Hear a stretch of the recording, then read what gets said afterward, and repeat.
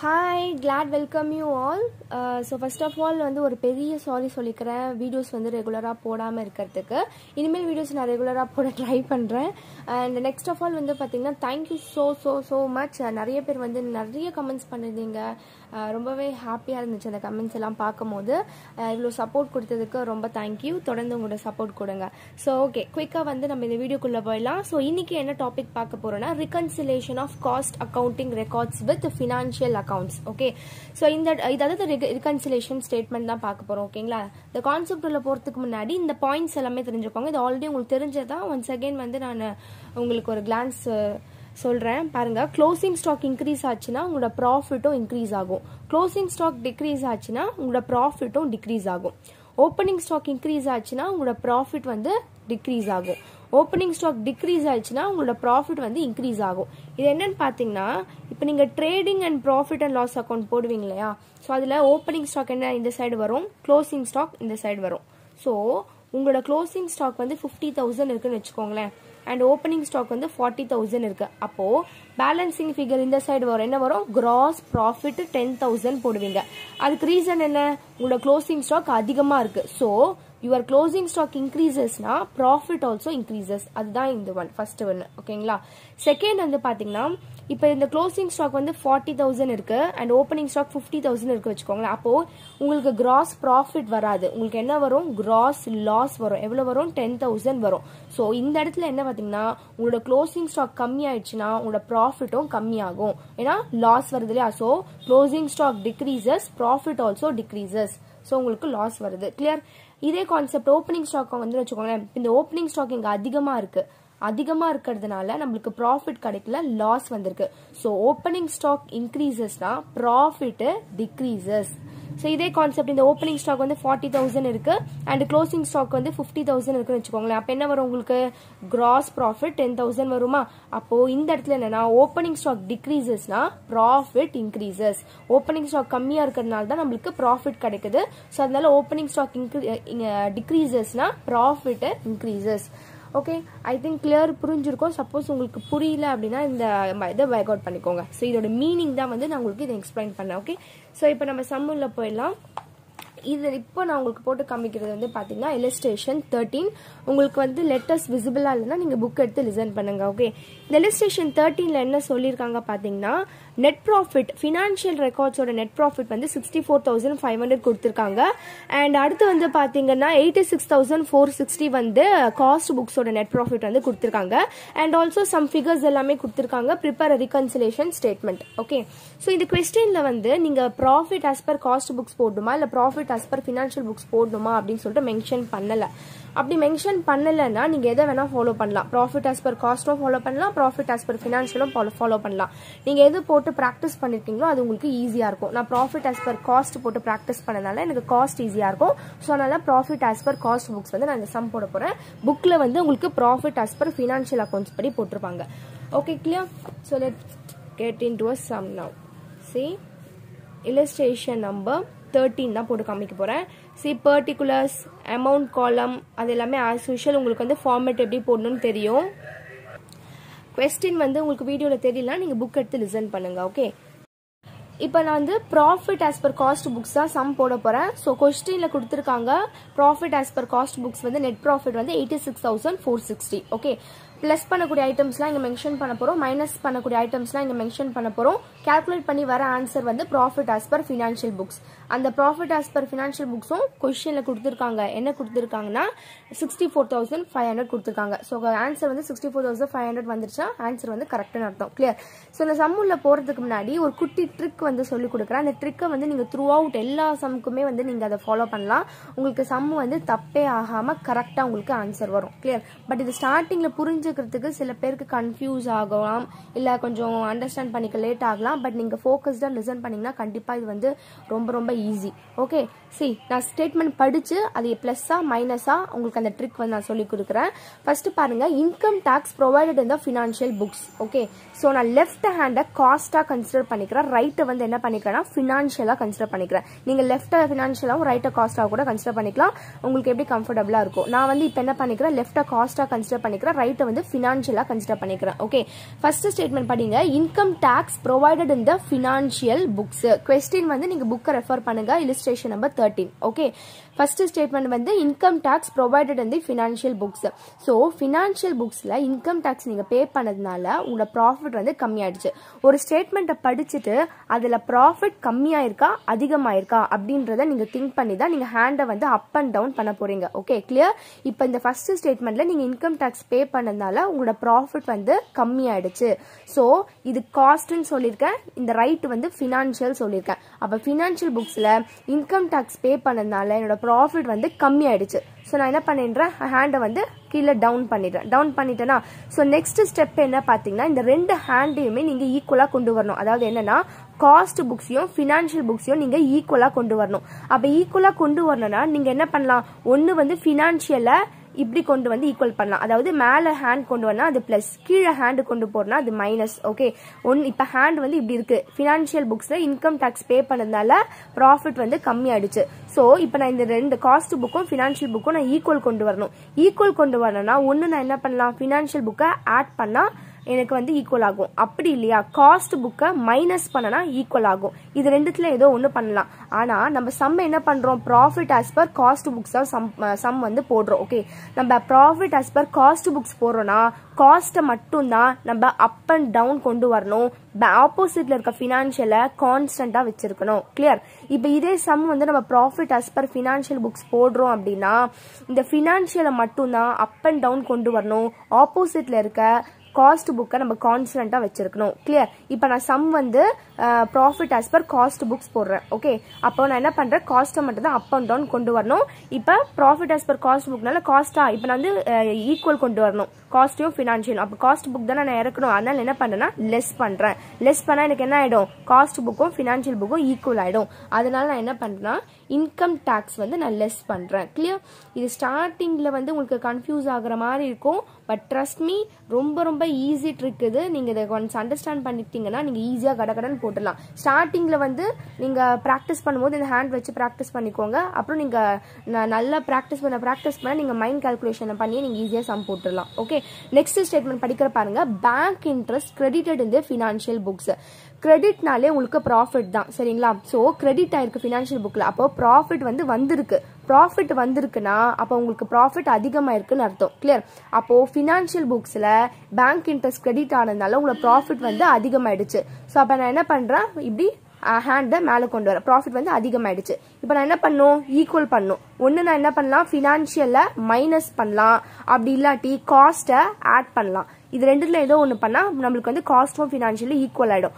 ஆனா நம்ம சம் என்ன பண்றோம்னு பார்க்கணும், profit as per cost books போறோமா profit as per financial books போறோமான்னு பார்க்கறோம்.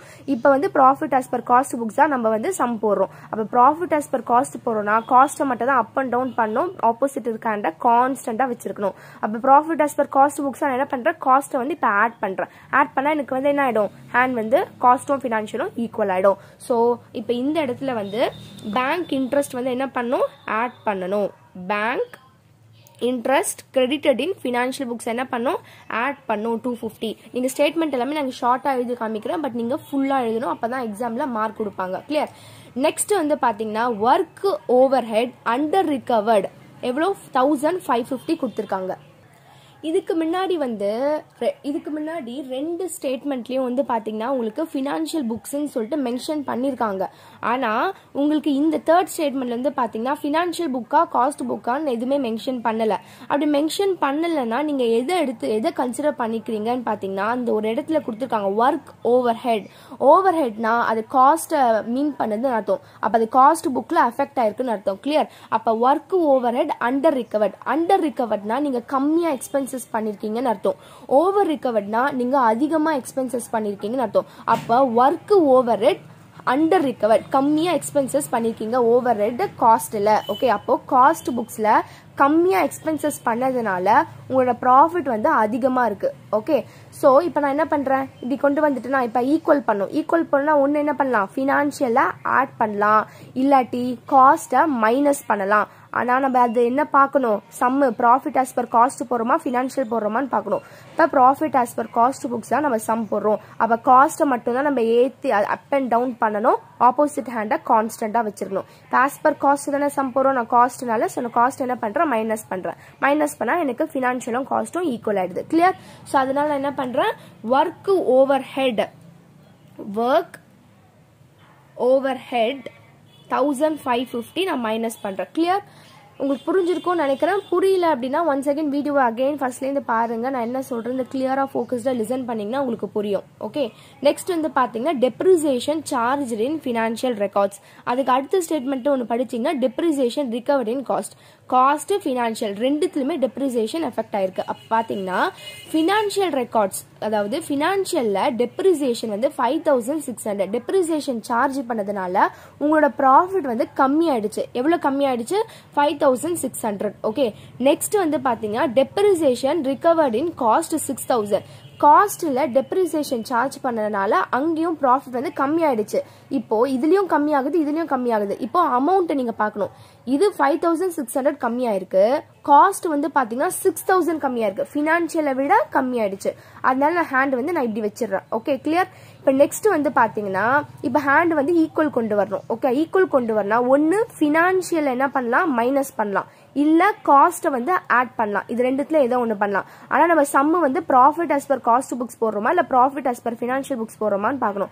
Profit as per cost books போடுறோம். காஸ்ட் புக்ஸ் போடுறோம்னா காஸ்ட் புக்ஸ் மட்டும் தான் அப் அண்ட் டவுன் ரேஸ் பண்ணும், ஆப்போசிட்ல இருக்க பினான்சியலை கான்ஸ்டன்டா வச்சிருக்கணும். அப்ப ப்ராஃபிட் ஆஸ் பர் காஸ்ட் புக்ஸ்னால நான் என்ன பண்றேன், ஹேண்டை வந்து ஆட் பண்றேன். ஆட் பண்ணா எனக்கு காஸ்டும் பினான்சியலும் ஈக்குவலா வந்தது. கிளியர்? ஸோ அதனால நான் என்ன பண்றேன் அப்படின்னா டெப்ரிசியேஷன் வந்து நான் ஆட் பண்றேன். இது வந்து ஓவர் ரிகவரி. ஏன் பாத்தீங்கன்னா 5600 அதுக்கப்புறம் 6000 அதிகமா ஆயிருக்கு இல்லையா? ஸோ இது அமௌண்ட் வந்து எது போடணும், பினான்சியலோட போடணுமா காஸ்டோட போடணுமா பார்த்தா இது ரெண்டுத்துக்குள்ள இருக்க டிஃபரன்ஸ் அமௌண்ட் போடணும். 6000 மைனஸ் 5600 பண்ணீங்கன்னா 400 வரும். கிளியர்? இப்போ நெக்ஸ்ட் சம் பார்த்தீங்கன்னா நெக்ஸ்ட் ஸ்டேட்மெண்ட் வந்து பார்த்தீங்கன்னா administrative over heads over recovered. அப்போ இப்போ இதுவும் மென்ஷன் பண்ணல காஸ்ட் ஆஃப் ஃபினான்ஷியலான்னு சொல்லிட்டு. அப்போ எதுவுமே மென்ஷன் பண்ணலன்னா அது ஓவர் ஹெட்ஸ்ன்ற ஒரு வேர்டு இருக்கு, அட்மினிஸ்ட்ரேட்டிவ் ஓவர் ஹெட், அது காஸ்ட்டை தான் அஃபெக்ட் பண்ணும். ஓகே, அப்போ அட்மினிஸ்ட்ரேட்டிவ் ஓவர் ஹெட் ஓவர் ரிகவர்ட்னா நீங்க அதிகமா எக்ஸ்பென்சஸ் பண்ணிருக்கீங்க. ஸோ ஓவர் காஸ்ட்ல அதிகமா எக்ஸ்பென்சஸ் பண்ணதுனால உங்களோட ப்ராஃபிட் வந்து என்ன ஆயிடுச்சு, கம்மி ஆயிடுச்சு. ஸோ அதனால ஹேண்டை டவுன் பண்ணிட்டேன். ஓகே, ஸோ இப்போ என்ன பண்ணும், ஹேண்டை வந்து ஈக்குவல் பண்ணணும். ஒன்னு ஃபினான்ஷியலை மைனஸ் பண்ணலாம், இல்ல காஸ்ட்டை ஆட் பண்ணலாம், அப்பதான் ஈக்குவல் வரும். ஆனா நம்ம அதுக்கு முன்னாடி என்ன பார்க்கணும், profit as per cost books போடுறோமா இல்ல profit as per financial books போடுறோமான்னு பார்க்கணும். நம்ம சம் என்ன பண்றோம், profit as per cost books போடுறோம். காஸ்ட் புக்ஸ் போடுறோம்னா காஸ்ட்டை மட்டும் தான் அப் அண்ட் டவுன் ரேஸ் பண்ணும், ஆப்போசிட் இருக்காண்ட கான்ஸ்டன்டா வச்சிருக்கணும். அப்போ நான் என்ன பண்றேன்னா இந்த சம் இதுல வந்து காஸ்ட்டை வந்து இப்படி ஆட் பண்றேன். ஆட் பண்ணனா எனக்கு காஸ்டும் பினான்சியலும் ஈக்குவலா வந்துருது. ஸோ அப்ப நான் என்ன பண்றேன், ஒர்க் அட்மினிஸ்ட்ரேட்டிவ் ஓவர் ஹெட்டை வந்து நான் ஆட் பண்றேன். எவ்வளோ, 850. கிளியர்? இப்போ நெக்ஸ்ட் வந்து பாத்தீங்கன்னா லாஸ் டியூ டு அப்சோலன்ஸ் சார்ஜ் இருந்து ஃபினான்ஷியல் அக்கௌண்ட்ஸ். அதாவது ஃபினான்ஷியல் புக்ஸ்ல லாஸ் ஆயிருக்கு. அப்ப லாஸ் ஆயிடுச்சுன்னா அந்த இடத்துல ப்ராஃபிட் வந்து உங்களுக்கு என்ன ஆயிடும், கம்மி ஆயிடுச்சா? ஸோ இப்போ என்ன பண்ணும், ஹேண்டை வந்து நான் ஈக்குவல் கொண்டு வரணும், காஸ்ட்டையும் ஃபினான்ஷியலும் ஈக்குவல் கொண்டு வரணும். ஈக்குவல் கொண்டு வரணும் ஒன்று நான் என்ன பண்ணலாம், ஃபினான்ஷியலை ஆட் பண்ணலாம், இல்லை காஸ்ட்டை மைனஸ் பண்ணலாம். பண்ணால் எனக்கு ஈக்குவலாக வரும். ஆனால் நான் சம்மு அதுக்கு முன்னாடி நம்ம என்ன பார்க்கணும், சம்மு வந்து profit as per cost books போகிறோமா profit as per financial books போகிறோமான்னு பார்க்கணும். Profit as per cost books போகிறோம். காஸ்ட் போட்டால் காஸ்ட்டை மட்டும் தான் அப் அண்ட் டவுன் பண்ணும், ஆப்போசிட் இருக்காண்ட கான்ஸ்டன்டா வச்சிருக்கணும். ஓகே, இப்போ காஸ்ட் தானே போடுறேன், as per profit as per cost books தானே சம் போடுறேன். ஸோ நான் என்ன பண்றேன்னா காஸ்ட் வந்து நான் மைனஸ் பண்றேன். ஸோ மைனஸ் பண்ணா எனக்கு ஃபினான்ஷியலும் காஸ்ட்டும் ஈக்குவலா வந்தது. கிளியர்? அப்போ இந்த லாஸ் டியூ டு அப்சோலன்ஸ் நான் என்ன பண்றேன்னா மைனஸ் பண்றேன். எவ்வளவு அமௌண்ட், 2800. கிளியர்? இப்போ நெக்ஸ்ட் ஸ்டேட்மெண்ட் வந்து பாருங்க, interest on investment not included in the cost. காஸ்ட்ல interest on investment include பண்ணலாம். அப்போ அவங்க இன்டைரக்டா சொல்லிருக்காங்க ஃபினான்ஷியல் இன்க்ளூட் ஆயிருக்குன்ட்டு. ஓகே, அப்போ ஃபினான்ஷியல்ல இன்ட்ரெஸ்ட் வந்திருக்கு, நீங்க இன்வெஸ்ட்மெண்ட் பண்ணதுக்கு இன்ட்ரெஸ்ட் வந்திருக்கு. அப்போ உங்களுக்கு அந்த இடத்துல ப்ராஃபிட் வந்து வந்திருக்கு. அப்ப ப்ராஃபிட் அதிகமா இருக்கு. இப்போ நம்ம என்ன பண்ணோம், காஸ்ட்டையும் ஃபினான்ஷியலும் ஈக்குவல் கொண்டு வரணும். ஒன்று ஃபினான்ஷியலை மைனஸ் பண்ணலாம், இல்லை காஸ்ட்டை ஆட் பண்ணலாம். ஆனால் நம்ம அதுக்கு முன்னாடி என்ன லிசன் பண்ணணும், profit as per cost books போகிறோமா, profit as per financial books some போகிறோமான்னு பார்க்கணும். Profit as per cost books போகிறோம்னா காஸ்ட்டை வந்து தான் மட்டும்தான் அப் அண்ட் டவுன் பண்ணணும், ஆப்போசிட் இருக்காண்ட கான்ஸ்டண்ட்டாக வச்சிருக்கணும். அப்போது நான் என்ன பண்ணுறேன், profit as per cost books அப்படின்றனால நான் காஸ்ட்டை வந்து இப்போ ஆட் பண்ணுறேன். ஆட் பண்ணனா எனக்கு காஸ்ட்டோ ஃபினான்ஷியலோ ஈக்குவலாக வந்துடுது. ஸோ இப்போ இந்த ஸ்டேட்மெண்ட் இருக்கு இல்லையா, இன்ட்ரெஸ்ட் ஆன் இன்வெஸ்ட்மெண்ட், அதை வந்து நான் என்ன பண்ணணும், ஆட் பண்ணணும். எவ்வளோ அமௌண்ட்டு, 4000. கிளியர். இப்போ நெக்ஸ்ட் ஸ்டேட்மெண்ட் வாங்க, ஸ்டோர்ஸ் அட்ஜஸ்ட்மெண்ட் கிரெடிட் இன் ஃபினான்ஷியல் புக்ஸ். கிரெடிட்னாலே சொல்லியிருக்கேன், அது வந்து உங்களுக்கு ப்ராஃபிட் வந்திருக்குன்னு தான் அர்த்தம். அப்போ ஃபினான்ஷியல் புக்ஸில் உங்களுக்கு ப்ராஃபிட் வந்ததுனால உங்களுக்கு ப்ராஃபிட் வந்து அதிகமாக இருக்குது. ஓகே, இப்போ காஸ்ட்டையும் ஃபினான்ஷியலும் நீங்கள் ஈக்குவல் கொண்டு வரணும். ஒன்று என்ன பண்ணலாம், ஃபினான்ஷியலை மைனஸ் பண்ணலாம், இல்லை காஸ்ட்டை வந்து ஆட் பண்ணலாம். ஓகே, ஸோ நான் என்ன பண்ணுறேன், இப்போ வந்து as per book profit as per cost books தான் சம் போடுறோம். ஸோ அதனால நான் காஸ்ட்டை வந்து என்ன பண்ணுறேன்னா ஆட் பண்ணிக்கிறேன். ஆட் பண்ணால் எனக்கு காஸ்ட்டும் ஃபினான்ஷியலும் ஈக்குவலாக வந்தது. கிளியர். ஸோ அப்போ இந்த இடத்துல வந்து ஸ்டோர்ஸ் அட்ஜஸ்ட்மெண்ட் இருக்கு இல்லையா, அதை நம்ம என்ன பண்ணுவோம், ஆட் பண்ணுவோம். எவ்வளோ அமௌண்ட் கொடுத்துருக்காங்க, 240. கிளியர். இப்போ நெக்ஸ்ட் வந்து பார்த்தீங்கன்னா loss due to depreciation in stock value. அதாவது இதில் மென்ஷனே பண்ணல காஸ்ட் ஆஃப் ஃபினான்ஷியல் புக்ஸ்ன்னு சொல்லிட்டு. அப்போது நத்திங் ஸ்பெசிஃபைட் தான். இப்போ டெப்ரிசியேஷன் வந்து ஜென்ரலாக நீங்கள் ஃபினான்ஷியலில் தான் நீங்கள் படிச்சிருப்பீங்க இல்லையா, ஸோ அப்போ அது ஃபினான்ஷியலில் தான் அஃபெக்ட் ஆகும். லாஸ் டியூ டு, அப்போது ஃபினான்ஷியலில் லாஸ் அக்கர் ஆனதுனால உங்களோட ப்ராஃபிட் வந்து கம்மியாயிடுச்சு. அப்போ கம்மியாயிடுச்சா, ஹேண்ட் வந்து நான் டவுன் பண்ணிட்டேன். இப்போ ரெண்டுத்தையும் காஸ்ட்டையும் ஃபினான்ஷியலும் ஈக்குவல் பண்ணணும். ஈக்குவல் பண்ணணும்னா ஒன்று நான் ஃபினான்ஷியலை ஆட் பண்ணலாம், இல்லாட்டி காஸ்ட்டை வந்து மைனஸ் பண்ணலாம். ஓகே, பட் அதுக்கு முன்னாடி நம்ம என்ன பார்க்கணும், some profit as per cost books போறோமா, profit as per financial books போறோமான்னு பார்க்கணும். நம்ம some profit as per cost books போறோம். காஸ்ட் புக்ஸ் போறோம்னா காஸ்ட்டை மட்டும் தான் அப் அண்ட் டவுன் பண்ணும், ஆப்போசிட் இருக்காண்ட கான்ஸ்டன்டா வச்சிருக்கணும். அப்ப நான் என்ன பண்றேன், காஸ்ட் வந்து மைனஸ் பண்றேன். மைனஸ் பண்ணா எனக்கு காஸ்ட் ஆஃப் ஃபினான்ஷியலும் ஈக்குவல் ஆயிடுது. கிளியர். அப்போ இந்த loss due to depreciation in stock value வந்து பாத்தீங்கன்னா என்ன பண்ணும், மைனஸ் பண்ண எவ்வளோ, 3350. கிளியர். இப்போ வந்து பாத்தீங்கன்னா இதை நம்ம வந்து கால்குலேட் பண்ணலாம் எல்லாத்தையும்.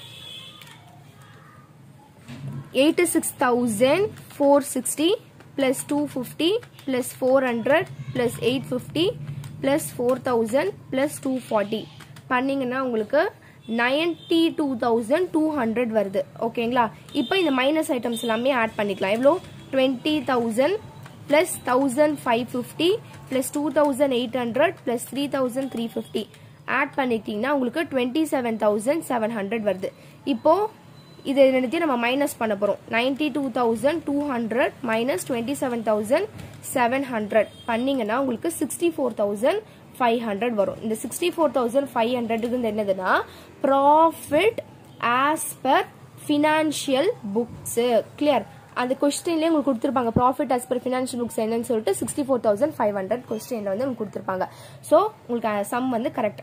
கிளியர். இப்போ இதே வந்து நீங்க profit as per financial books போடுறீங்கன்னா இது அப்படியே ஆப்போசிட். பிளஸ் ஐட்டம்ஸ் எல்லாம் மைனஸ்ல வரும், மைனஸ் ஐட்டம்ஸ் எல்லாமே பிளஸ்ல வரும். நீங்க ஒன்னு படிச்சுக்கலாம், ஒன்னு காஸ்ட் புக்ஸ் படிச்சுக்கலாம், இல்ல ஃபினான்ஷியல் புக்ஸ் படிச்சுக்கலாம். காஸ்ட் படிச்சிட்டீங்க அப்படின்னா ஃபினான்ஷியல் புக்ஸ் போடும்போது இதுக்கு அப்படியே ஆப்போசிட். பிளஸ்ல வர ஐட்டம்ஸ்லாம் மைனஸ்ல வரும், மைனஸ்ல வர ஐட்டம்ஸ் எல்லாமே பிளஸ் வரும். அதுவும் இதே மாதிரி தான். இப்போ நம்ம வந்து ஃபார் எக்ஸாம்பிள் நம்ம ஆஸ் பர் ஃபினான்ஷியல் போட்டோம்னா இது எப்படி, நான் ஒரு ஸ்டேட்மெண்ட் மட்டும் எக்ஸ்பிளைன் பண்ற பாருங்க. Income tax provided in the financial books. இது காஸ்ட், இது financial. So financial புக்ஸ்ல income tax பே பண்ணதால உங்களோட ப்ராஃபிட் வந்து கம்மி ஆயிடுச்சு. இப்போ என்ன பண்ணும், ஹேண்டை வந்து ஈக்குவல் கொண்டு வரணும். ஒன்று என்ன பண்ணலாம், ஃபினான்ஷியல் ஆட் பண்ணலாம், இல்ல காஸ்ட்டை மைனஸ் பண்ணலாம். அப்போ அதுக்கு முன்னாடி நம்ம சம் வந்து profit as per cost books போறோமா, profit as per financial books போறோமான்னு பார்க்கணும். Profit as per cost books போடுறோம் அப்படின்னா காஸ்ட்டை மட்டும் தான் அப் அண்ட் டவுன் பண்ணும், ஆப்போசிட்ல இருக்க ஃபினான்ஷியலை கான்ஸ்டன்டா வச்சிருக்கணும்னு சொன்னேன். அப்போ நம்ம இந்த இடத்துல என்ன பண்ணுவோம், ஆஸ் பர் காஸ்ட் புக்ஸ் போறதுனால ஸோ காஸ்ட்டை வந்து நான் மைனஸ் பண்ணேன் அப்படின்னா எனக்கு காஸ்ட் டு ஃபினான்ஷியல் ஈக்குவலா வந்துடும். ஸோ அதனால தான் நான் இங்க இன்கம் டாக்ஸ் வந்து மைனஸ் பண்ணிருப்பேன். இதே வந்து நம்ம financial profit as per financial books போடுறோம் அப்படின்னா ஃபினான்ஷியலை தான் அப் அண்ட் டவுன் பண்ணும், ஆப்போசிட்ல இருக்க காஸ்ட் வந்து கான்ஸ்டன்டா வச்சிருக்கணும். ஓகே. இப்போ இந்த தான ஃபினான்ஷியல், அப்ப நான் ஃபினான்ஷியலை ஆட் பண்ணேன் அப்படின்னா எனக்கு காஸ்ட் ஆஃப் ஃபினான்ஷியல் ஈக்குவலா வந்துடும். ஸோ அப்போ நான் இன்கம் டாக்ஸ் வந்து ஆட் பண்ணுவேன் இந்த இடத்துல. Sorry, as per financial books போடுறேன்னா income tax வந்து நான் இங்க ஆட் பண்ணுவேன். கிளியர். ஸோ அப்படியே இதோட ஆப்போசிட் தான் வந்து ஃபினான்ஷியல் புக்ஸ். ஐ திங்க் உங்க எல்லாருக்குமே புரிஞ்சிருக்கும்னு நினைக்கிறேன். சப்போஸ் உங்களுக்கு புரியல அப்படின்னா நீங்கள் வந்து வீடியோ வந்து திருப்பி அகைன் ஃபர்ஸ்ட்லேருந்து வச்சு பாருங்கள். உங்களுக்கு புரிஞ்சிச்சுன்னா ரொம்ப ரொம்ப சந்தோஷம். அண்ட் மறக்காமல் ஒரு கமெண்ட் பண்ணிடுங்க எனக்கு புரிஞ்சுது அப்படின்னு சொல்லிட்டு.